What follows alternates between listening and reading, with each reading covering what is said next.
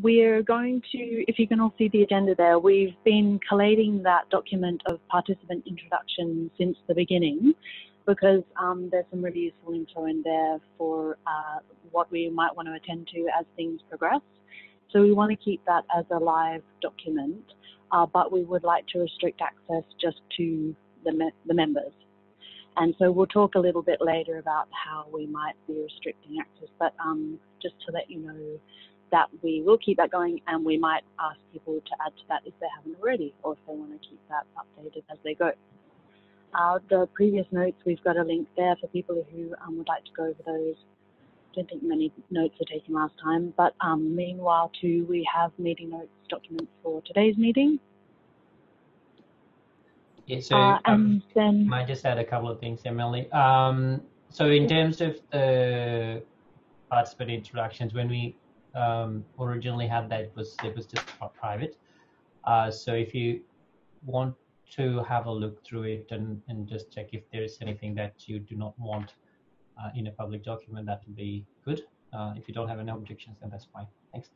The other one is in terms of notes. I'd really like us to encourage everyone to use that Google Sheet that Melanie's got and take notes as we go. So we got that for us as well as those others who join us later on.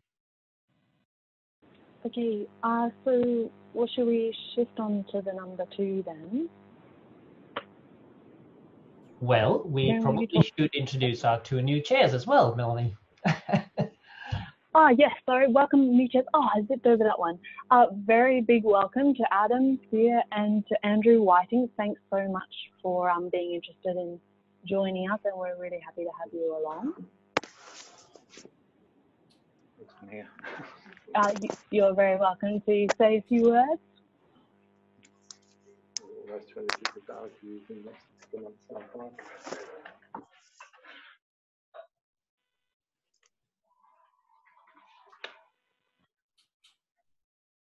I guess I'll just say thanks, everyone. I hope I can be a good co-chair. So I sort of represent, I guess, the geospatial industry at large and the open source geospatial community in Oceania. So yeah, thanks. And from me as well, thanks Adam and Andrew for agreeing to be co-chairs. Makes it a lot easier for me, and you guys bring a lot of experience, which will be, I think, great for the group.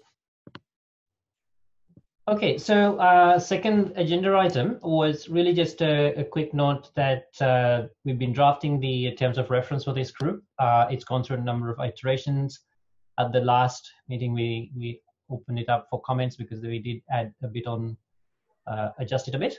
There hasn't been all that many comments since, so I just wanted to say that it's there if anyone wants to have a look at it and comment, but we might consider that to be the working terms of reference for this group for now. Melanie, do you want to go on to agenda number 3? Yep, sure. So we've been collating a document about requirements if we wanted to have some sort of an online space. So everyone's welcome to add more to that as we go as to what we might require. Meanwhile, we reminded that we have our AIBC community space. So we have our first discovery entry point to be able to discover this interest group down in here. And then from this, currently we're linking to a Google document. But we wanted to say too that we just put together recently, some people within AIDC have been putting together Google sites for communities of practice. And so we've got a few of us working on that sort of thing. So I've just put this one together as an example of what we might have. And because other people within AIDC are working on it, we can kind of troubleshoot if we're trying to do any specific things around access, etc. So currently it's public and it's general information. It is though within this Google domain. So that's potentially an access problem for people. So we just want to hear in general what people think about having this sort of site, if we should continue or stop. And then within this community page is the idea that we would have a space that is only accessible to people within our communities. And so far, the maybe easiest way to do that is to have this Google group. So no one's been invited yet. It's just a party of one at the moment. But if people want to continue with that, then I will invite everyone and we can start to have some access. Because then it also means within this forum, we can really start to have some conversations amongst ourselves for things that we want to do.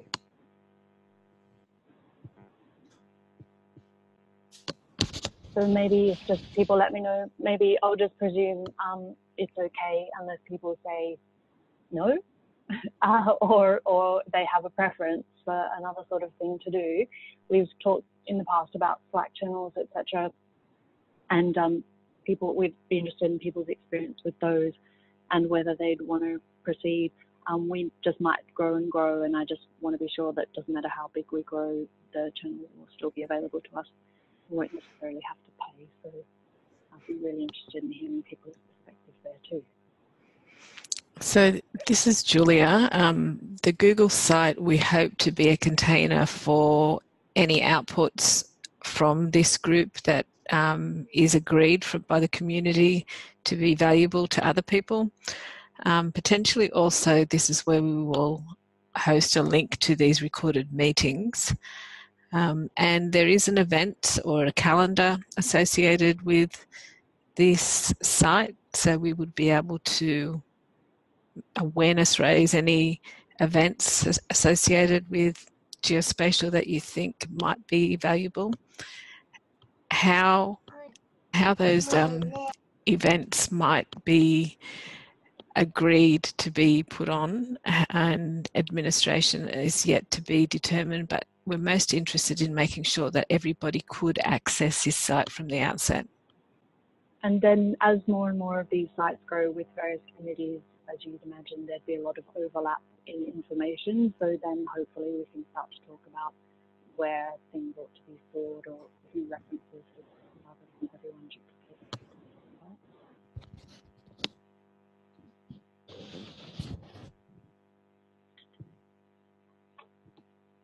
So, yep, let me know via email or, until you're in the Google group or whatever we want to do. Yeah, we're just really interested in hearing other people's perspectives, so feel free to let me know anything you'd like to. And I'll collect that for everybody. Would anyone like to mention anything before we move on to presentations? Yeah, I guess I can put in 2 cents from the community I've been working with, and we have a pretty successful setup, I think, with running meeting agendas and outputs from the community in Google Docs. We have a Slack channel and a couple of email lists that we use. They're just like regular mailman lists that are hosted for us by OSGeo, but they work. So it's a bit of a mixed bag, but we haven't yet found a better way. So I think, you know, heading to that same sort of pattern seems to be working well. Thank you. Hands up or anything? If no more mention about that at the moment, we can move on to the presentation. Mel, did you want to talk about the Slack channel or how we want to do that part? That's all I really had to say about the Slack channel. Was I just didn't have much experience with it, and if people found it useful and soundless, then we could go for that, but only if it gave things that the Google group didn't give. Okay. If anyone's got any thoughts on that kind of offline chat needs, then do let us know, and we'll see what we can organize for that. Okay, we're running on good time, so Adam. So we got a couple of presentations, and the first one's from Adam on the Geospatial Community, which I think is a very interesting one to hear. Adam, did you want to take over? All right. So I'm assuming everyone can see the big map on the screen, so that's good. So I have 15 minutes to tell you about OSGeo Oceania, which is an organisation that's been set up to support a regional open geospatial community. And I had a look through the people attending, and I think I'm preaching to the choir a little bit here because there's lots of people who already know about this stuff. So I hope you all learn something new and everyone else learns something new as well. So, oh, come on. There we go. Just by way of introduction, I run a little company at the moment and I do lots of things in it. Basically spend my time doing geospatial analysis for people using open source tooling. I'm also a board member of OSGeo Oceania, and that's the capacity I am speaking in today. So, and we aim to represent basically the entire Oceania community, not just us. So we've got a few different ways of saying hi at the top. So OSGeo Oceania is about supporting and promoting free and open source software for geospatial. So there's a bunch of icons here from various projects which you may or may not be familiar with. The next talk up should focus on this one, Proj, which actually supports dynamic datums. It's an open source geodetic transformation toolkit. So Nick, if you're already here, that's one for you to talk about if you want to. But all the other ones, so GeoNode, I know a bunch of people use for cataloging data. QGIS is a desktop geospatial analysis system. OpenLayer's leaflet and map server all deliver maps to the web. The Open Data Cube is the big deal in Australia. We've got some significant government infrastructure running on it, running on that open source toolkit, which in turn depends on PostGIS as a database and Geospatial Analytics Toolkit, and GDAL, the Geospatial Data Abstraction Library, which is a very large and diverse toolkit for operating on raster data. So it's almost like black magic once you get started playing with it, and it's a lot of fun. But that's basically what it is, and it's all of these projects. You can just go and download them off the web and start using them. There's no license fee. There's no you don't have to pay anyone a maintenance fee or anything like that. You can just go and take them. It doesn't mean that making things with open source toolkits is always free. You still need to pay people, and you'll probably still need to pay people for support, just like you do with any other software. But we really like that you can just take these things and modify them, inspect them, reuse them, recycle them, and do what you like. So this is predominantly a government research community that's here in the ARDC. So why would you use open source software in government and research? The first reason I can think of is there's no licensing fees. You're not sort of stuck to paying out a bunch of money every year, and you don't have to hire a license manager, which is a big deal for me. I've gone through that wrangling a lot, and I don't like it. It's secure. So if you're building critical infrastructure, you can have your security experts and penetration testers assess every single line of code and see where the bugs are and fix them if they want.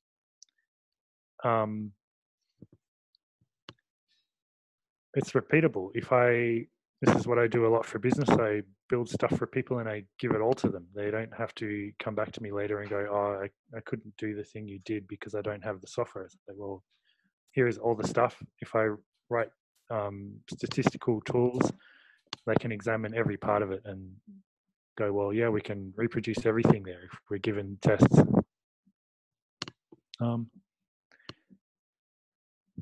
Oops, sorry, I'll go back one.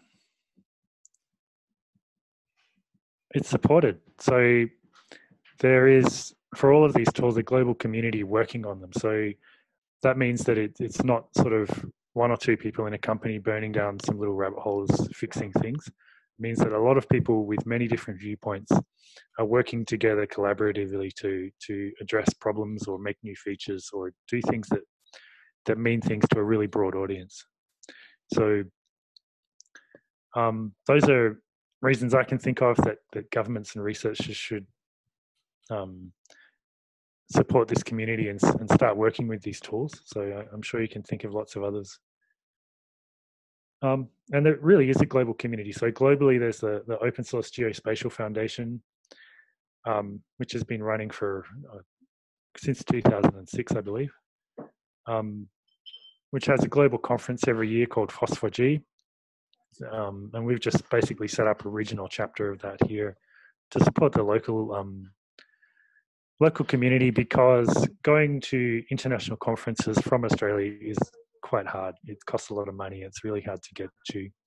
So we thought, well, let's bring it here, and that's what we've been up to. So, and there's also the OpenStreetMap Foundation, which supports a really huge open mapping data project called OpenStreetMap, which we use a lot for things like navigation or just curiosity and seeing where things are, or even network analysis and stuff like that. So, and that has a national conference a global conference, State of the Map, every year. Again, that's not always easy to get to. And finally, the Open Geospatial Consortium works with both of these groups, looking at standards and how to pass data around.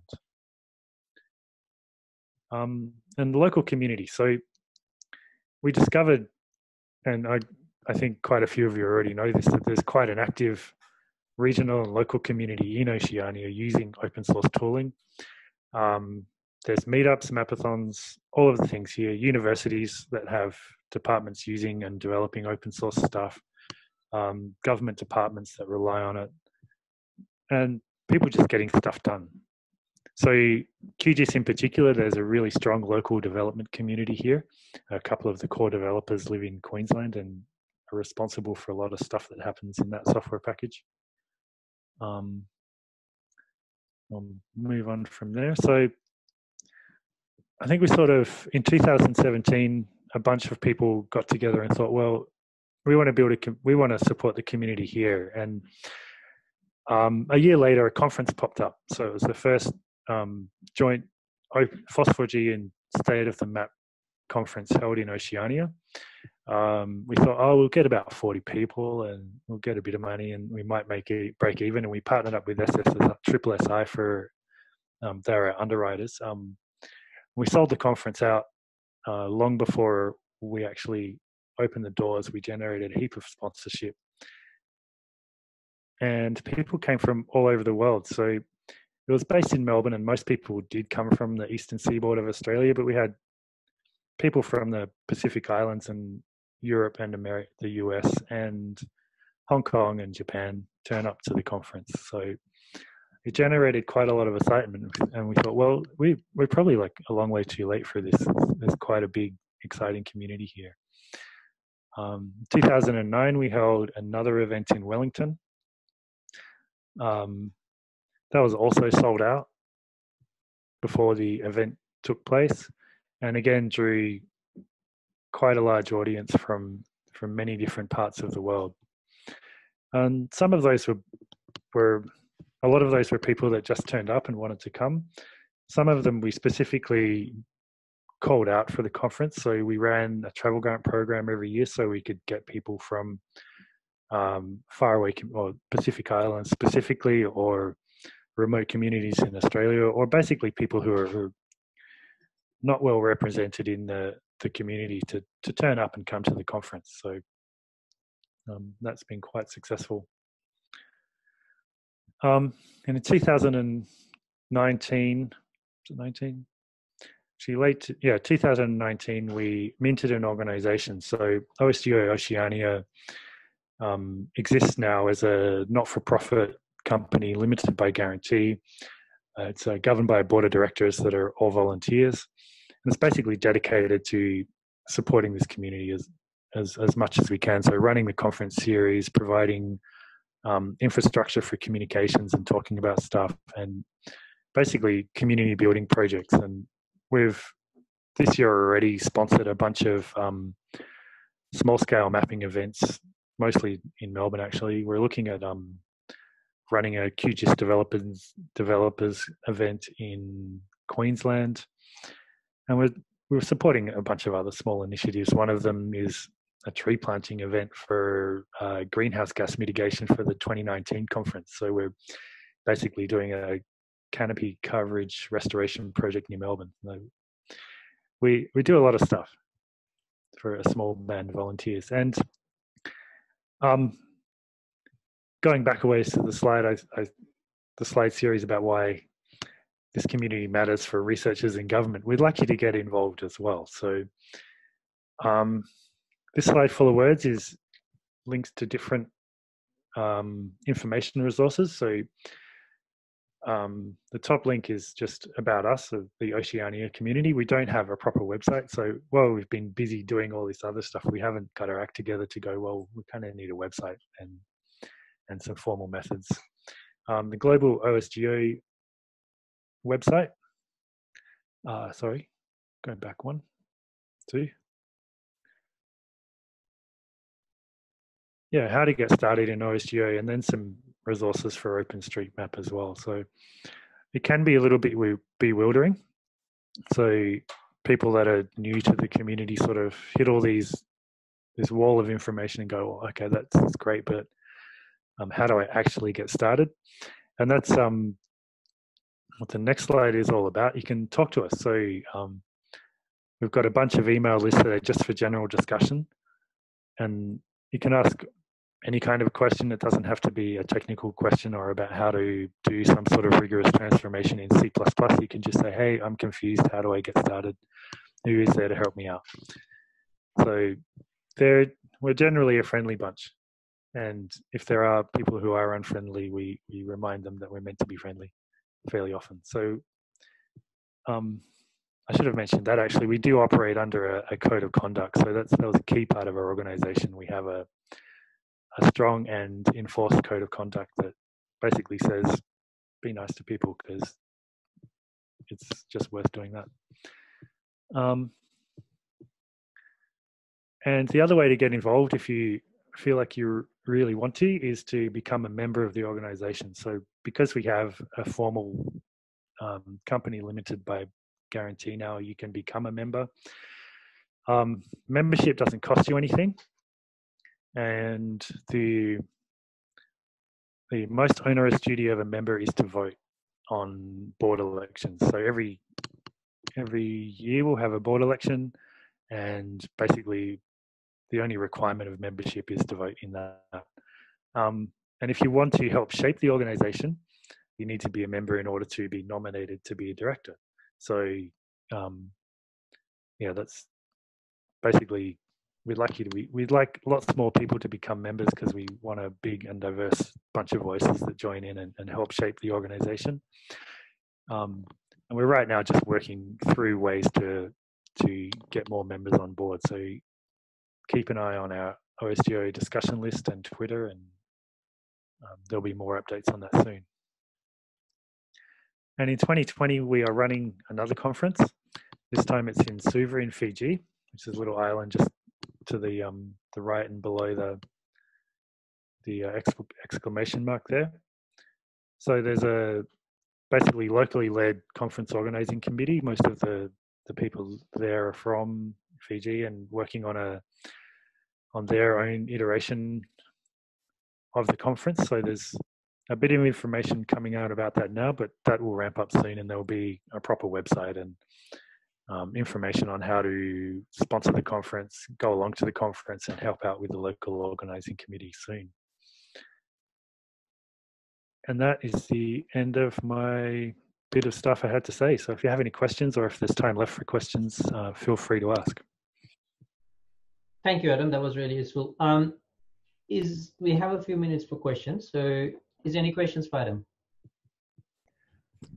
I just noticed there's a few in chat. I'll address those as we go on, but if no one has, yeah, feel free to chat direct or even email me directly, privately or to the group. It doesn't matter, and I will respond to those as we progress through the rest of the meeting.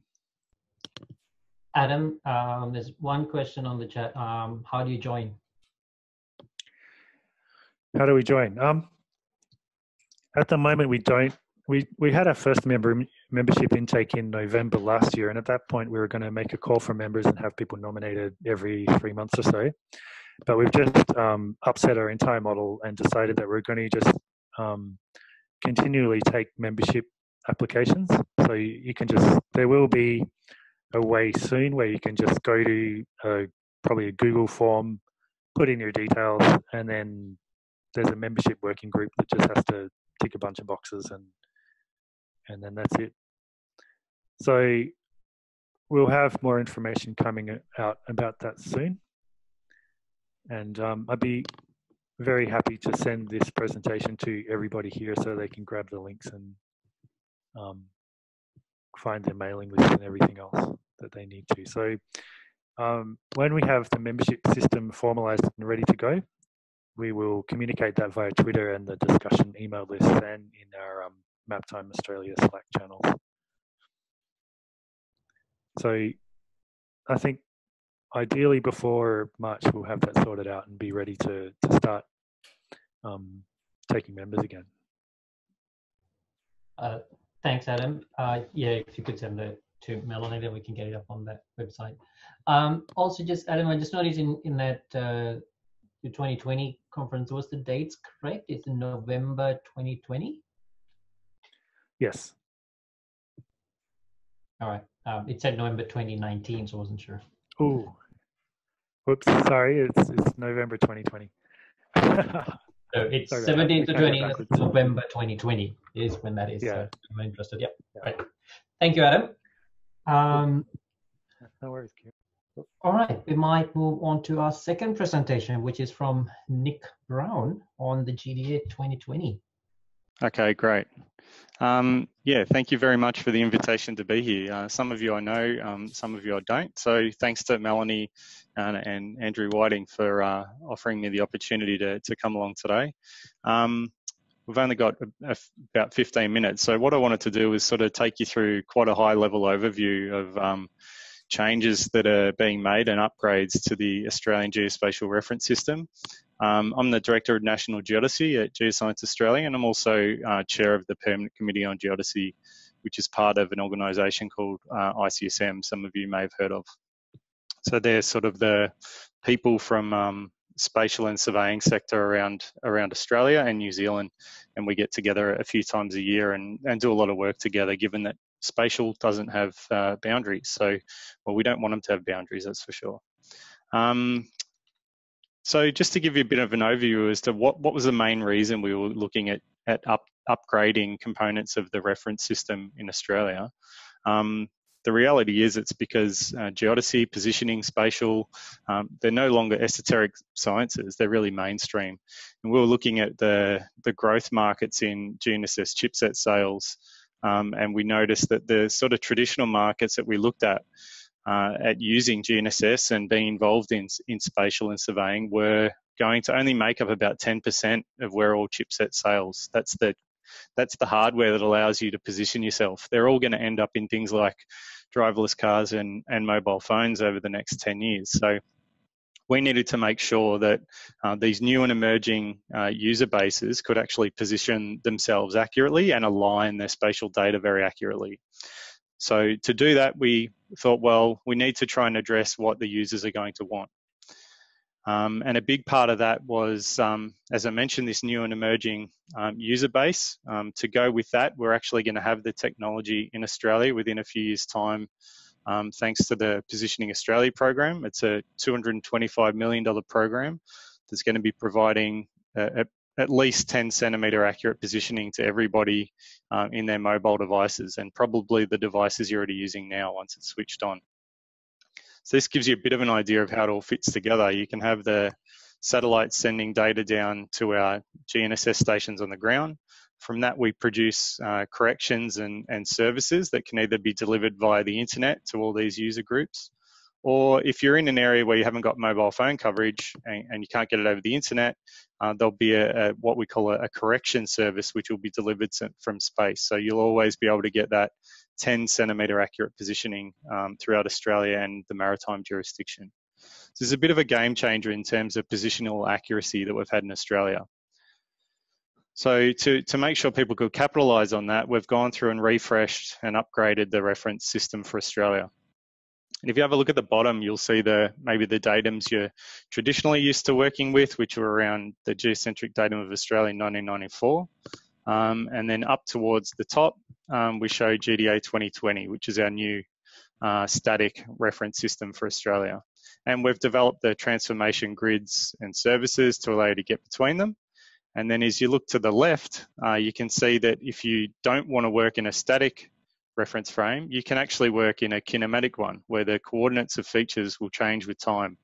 And that's called the Australian Terrestrial Reference Frame 2014. And it's referred to 2014 because it's very, very closely aligned with ITRF. You'll effectively get the same solution. And they're linked by this plate motion model. And I'll describe a little bit more about that in a minute. On the right-hand side, you can see that we've also introduced a new vertical working surface. So some of you would be used to using AHD or AusGeoid models to get to AHD. The AusGeoid model has a gravity component, gravimetric component, and also a geometric component. And the geometric component takes the gravity model and then deals with some of the bias and distortion associated with AHD and the leveling that was done to create AHD. We sort of strip all that away and we just work purely off the gravity model, and that's really what AVWS is.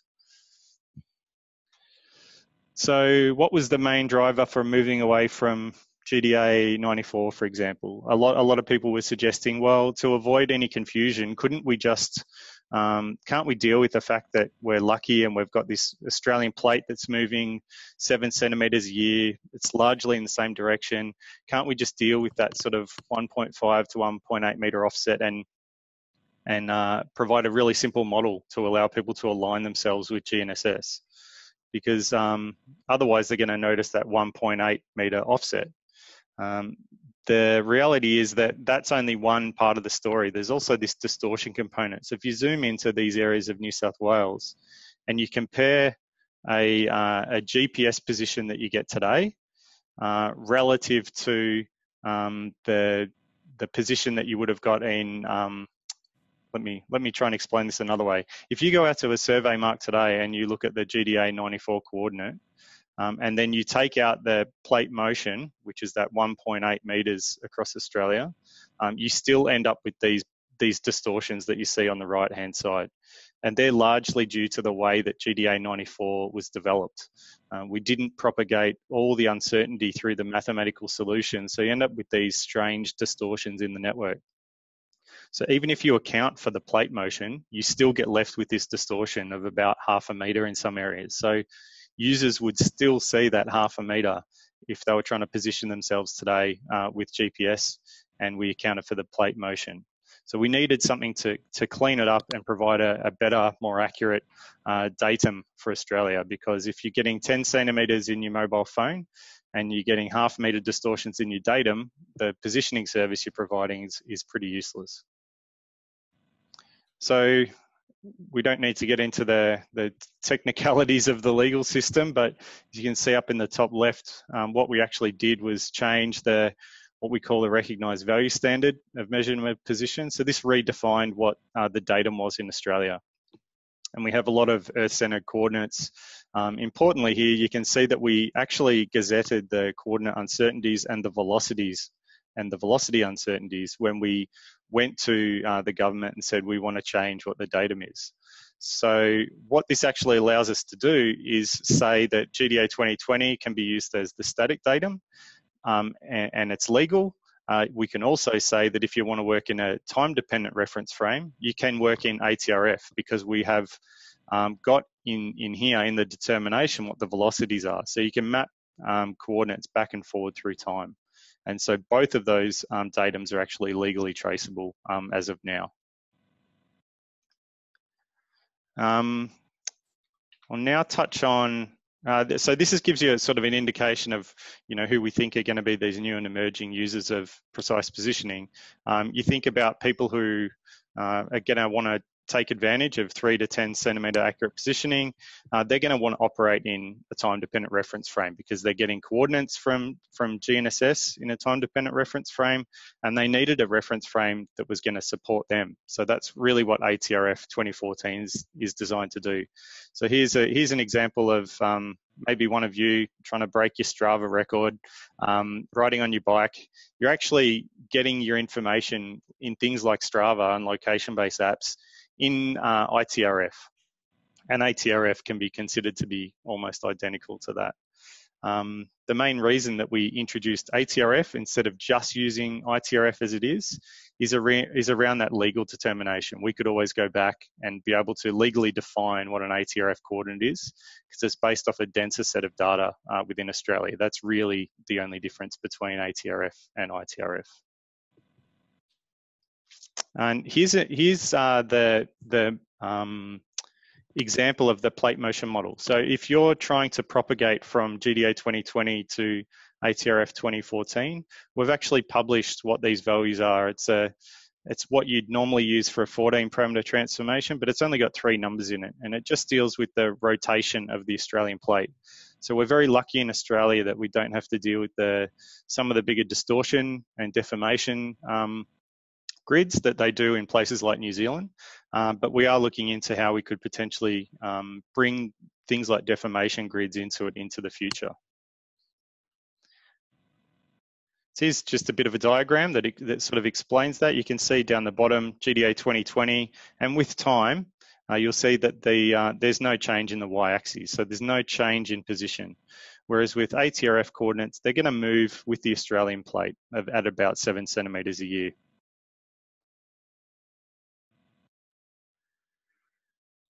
Finally, the thing that I wanted to briefly introduce you to was the new vertical working surface, the Australian vertical working surface. And the reason that we've released this new vertical working surface is in recognition of the fact that users are going to have that 10 centimetre accurate positioning capability in their hands. But we needed a datum that was going to be better than the quality they were getting from their GNSS. You can't make decisions about something if your datum is not accurate enough. And as I'll show you in a couple of slides, the Australian height datum we've been using, to interact with that with GNSS, you need to use the AusGeoid model. And the AusGeoid model has uncertainties that blow out to up to about 13 centimetres in different areas. So that means when you're trying to work with a physical height datum, it's very limiting for things like irrigation, major road development. We've had plenty of examples where people can't, or they've had to go back and retrofit roads because the way that they were developed, they were trying to fit everything to AHD, and water is actually flowing in the wrong direction. So they're getting a lot of problems and having to rebuild roads. It's costing millions of dollars. And it's largely based around poor quality AHD coordinates. So we're currently using the Australian height datum throughout most of Australia, but it's almost a 50-year-old datum. It was based off tide gauges around the Australian mainland and Tassie, which was done a bit later on, and then they levelled from those tide gauges after setting them at 0, levelled inland, and then tried to work out how to do an adjustment where you're trying to fit all this data together. The reality is it's very good over areas of about less than 10 kilometres, which is great for applications like cadastral surveying, but it's not so great for people who are doing things like large-scale LiDAR projects, where they can't tell anymore is, as I say down the bottom here, is the error in the data or is in my datum? We actually did a user requirement study, and that was a common thing that we heard back. When I'm working over large areas, I can't tell if these jumps and distortions in the data set I'm looking at are actually caused by the data or the datum. So here's a bit of an uncertainty map that shows you where it's good and bad throughout Australia. If you're using GNSS to convert to HD, you're looking at about 8 to 13 centimetres in terms of accuracy, which good for some, not so good for others. So what we have done is tried to provide the vertical working surface, which is going to better suit some people who are doing large-scale LiDAR, remote sensing type work, environmental monitoring.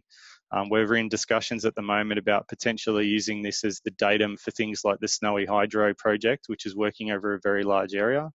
or for water monitoring and modelling throughout things like Barwon Water or the Murray-Darling Basin. Importantly, it also works seamlessly onshore and offshore, which is something that we haven't traditionally had. So we're working closely with the Hydrographic Office as well about the potential for them to be using this in some of their modelling.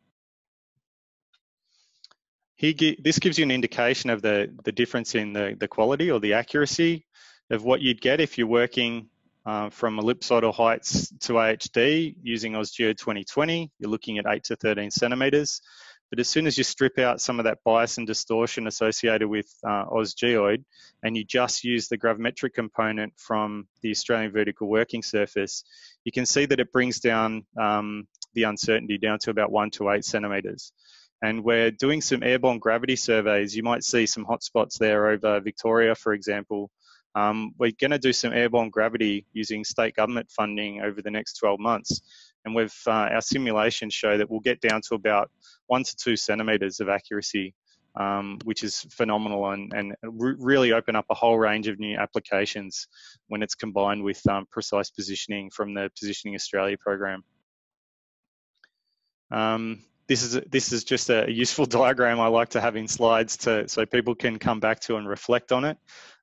It just shows here that when you use AusGeoid and when you use AVWS, what you're actually referring to, and also to note the height difference between GDA 94 and GDA 2020 coordinates means that you need to use the model to fit the right datum. The difference in the two height systems there in the two datums in terms of height is actually because we've got an improved realization of the shape of the Earth. So we used ITRF 1992 when we defined GDA 94, and with GDA 2020 we used ITRF 2020, and that it actually changed the size and shape of the reference frame that we use, which causes a 9 centimetre change in height. So something to be conscious of when you're comparing data sets. The last thing I wanted to touch on was just the work that we're trying to do with the EPSG and standards community to make sure that they can access and use a lot of these changes. This just gives you an indication of the things that have gone in to date. And we're also still undertaking some work with them in discussions on things like WGS84 to try and alleviate some confusion about that. It's very much treated as a static datum in standards, but there needs to be growing recognition that it's actually a dynamic datum and it's moving much in the same way that ITRF is.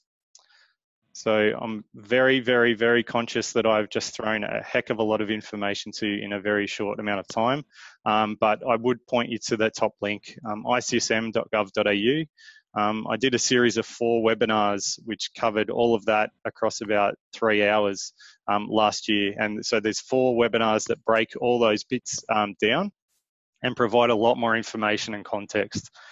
So feel free to go and have a look at that link and those webinars. They're all still up and free and available. The PowerPoints are there as well if you want to use it. Please feel free. And my contact details are there. I'm more than happy to help out with people who are going through this transition or to explain things in more detail. So thank you very much for your time. Thank you, Nick. That was very useful and interesting to see all the work that's happening there. Is there any questions for Nick? Nick, can you share that slide with the different datums and the effects? Or is this the one you're talking about, Simon? No, the diagram with that one. Yeah. That one? Yep.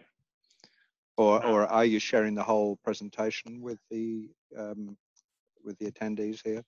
I can, yeah. So I can circulate it to the mailing list if you want. Yes, please. Do we have a site where we can dump documents, Kieran? Yeah, I think we'll be getting it on that Google site Melanie was talking about. Nick, if you can send it to Melanie, then we can organize that to go up there. I wanted to add there too, so meanwhile in the IPSM metadata working group, there's work in parallel to talk about the metadata side of this as well. So, but if there's anyone here who'd like to mention more about that, go ahead. Byron, for example. I'm sorry, Melanie, I couldn't quite hear you, but you're asking for some input on what's happening on the metadata front? It was about this particular datum and the work that the discussions began in our last face-to-face, but I haven't been very close to it.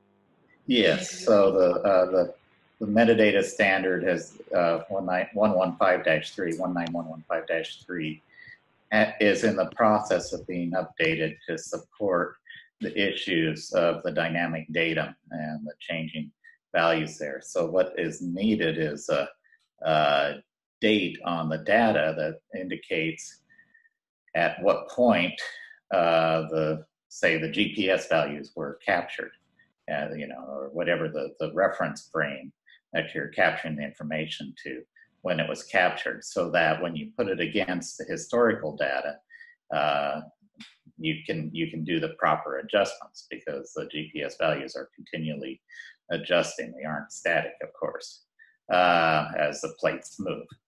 So we've modified it a bit, kind of a minimal approach to get what will capture the information going forward.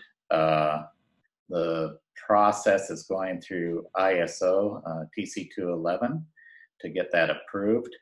And I think it's going pretty smoothly. I have some minor concerns with it, but it works, and probably as good as we can get.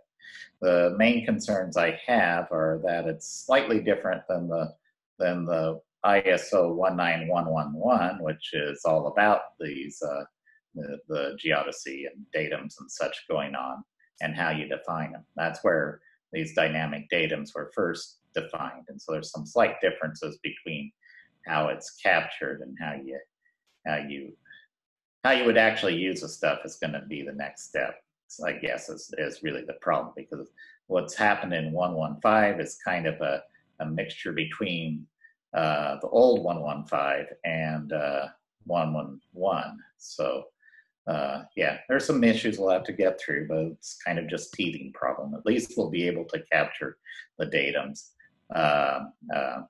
the epochs for the datums, and be able to make sure our stuff will align as well as possible. Yeah, Byron, I got an email from Joel Hasdyke and from Roger, I think at Roger Lott yesterday, and I think they're now pushing to take the wording from 111 as you mentioned, and using that in 115. So I think everyone's on board with that now, so that'll be good. Yeah, it's getting close. There's just some kind of issues. One of the issues related to that is that the dependencies reference 111 and not 115, and which is kind of confusing when you're actually implementing the model. But that's what can you do sort of issue about it. They are pulling over the parts that allow you to do that. Yeah.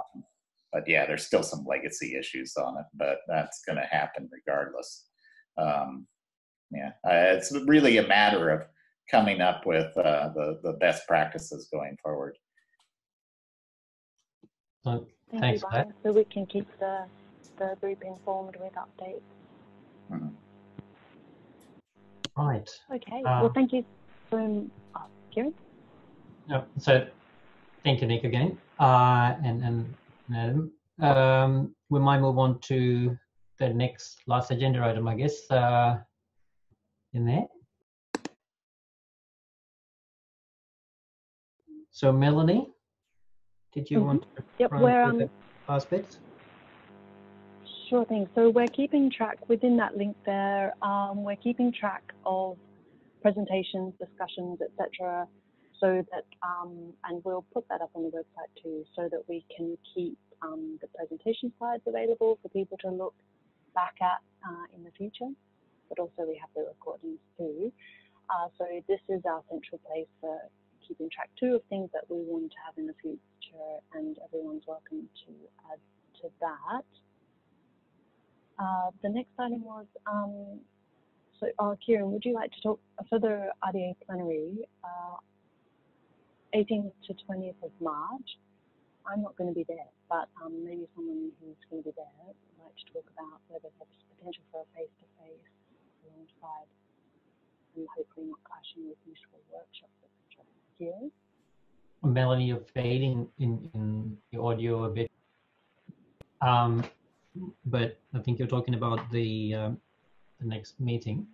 So the C3DIS and RDA conferences are happening in March, 18th March to the 20th that week. I just wanted to pose to the group whether we wanted to organize a face-to-face sort of meeting, because there might be a number of us in Melbourne at the same time. So given that we got a large number of people here, if you want to just put your thoughts on the meeting notes, that'll work. But just very quickly, is that something that people would like to see, to have a face-to-face, or try and organize something?